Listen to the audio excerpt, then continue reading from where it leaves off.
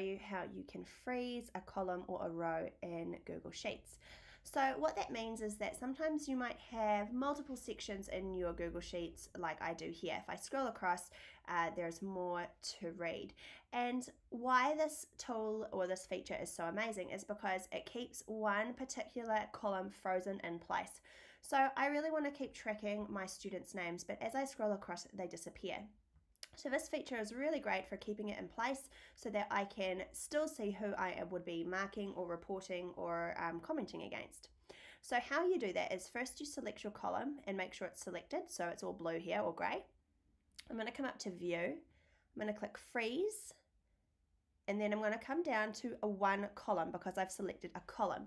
Now the same rules would apply for a row or two rows or two columns. So I'm just going to click one column. It's then going to freeze it in place. So it looks a little bit different to how it did before. It's sort of like more prominent on the left.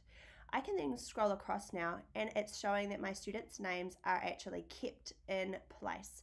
So I don't have to scroll back or forth and think, oh my gosh, whose name have I got here? I can scroll across and I can actually check it or fill that information against the person's name along the far columns on the right. So that's really handy for keeping it in place. You can do this with rows, you could do this with multiple columns, and it's under the View Freeze section.